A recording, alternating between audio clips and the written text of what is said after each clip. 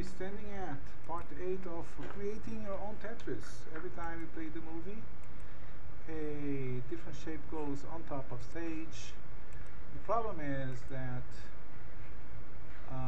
we want this is the waiting shape, the one that's the next one. So you want that inside here and not here. And that's the tutorial for today. We're going to be placing a shape inside a multip, a container. Okay. Now, let's place, right here we have 3 layers, if you guys remember from the first chapters of our tutorial. Now, we have this box here. Now, I did have a different shape holder somewhere, but I just don't know where it is. I just don't want to look for it. So, shape holder. Number 2 is this box over here. Now let's go to our action script, and over here we have this command that states, you know what, after we found out the shape, we found out the color, just place it on stage. That's not what we want. We want to place that inside of that next box. So what I'm going to do is, let's say something like this, that shape holder, number 2, that's the name I gave there, dot add child, and then you put the waiting shape. Let's save it. As for control test movie, and you can see that we have not on top but inside of that box. Now it's on the top left hand corner. We can always locate that by using the X and Y properties. I have it previously done here, so let's waiting shape.x equals, let's say, shape holder 2 dot width divided by 4. That would be a little bit on the middle, and that's the same for the Y. And we should have height instead of width because it's a Y.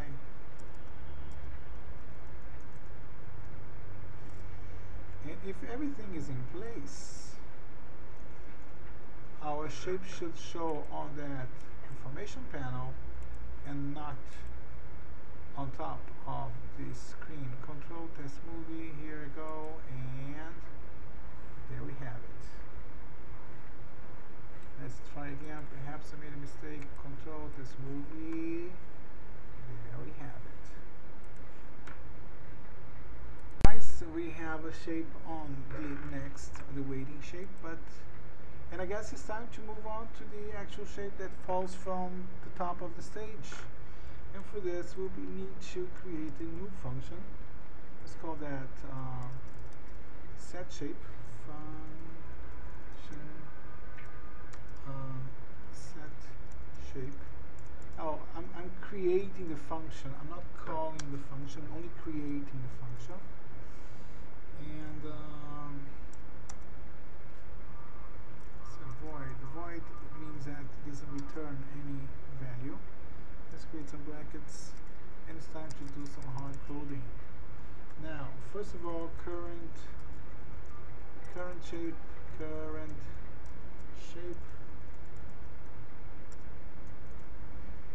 equals, where are we going to pick up a shape? Well, it's going to be equal to waiting shape. So simple.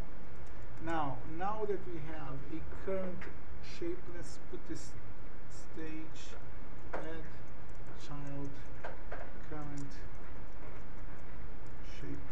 Needless to say, if you guys are following, we created this variable up here at the beginning of our tutorial, actually a few chapters ago. Now that we have that, let's set the height. Current shape x. It's always going to be the same height on top. Needs to say current shape dot y equals, let's make a formula so we can get a round current shape. You know what, let's leave the y open for the meanwhile, and let's go new shape. So we have a new shape, and we are calling the function new shape. Now, needless to say, we need to call that function first. We're going to call the new shape, then we're going to have a new shape to feed the current shape, and then we're going to call set shape, and then we're going to have the next. I guess it's going to work. Let's test for syntax errors, no errors whatsoever. Let's say that, after all, it's an external file, and control test movie. Let's see the results. Control test movie. Here we go. Now you don't see the shape because 255 is up there. Can't really see, but we're supposed to have a shape here somewhere. You know what? Go back here. Instead of, let's comment out this line here, and instead of setting the x as 255, let's leave this commented out, and needless to say, this has to be here. Should be nice. File, save, control, test movie. Here you go. We have a next shape and we have a falling shape. Let's test again. Control, test movie. We have a next shape and we have a falling shape. Thank you very much for watching my tutorial. Here you go. No errors whatsoever. And if you test our movie, you can subscribe from the website and make sure you don't lose any future tutorials. You don't post everything on YouTube, and subscribing is for free. We have sponsors. Welcome to join, welcome to subscribe, and thanks for watching.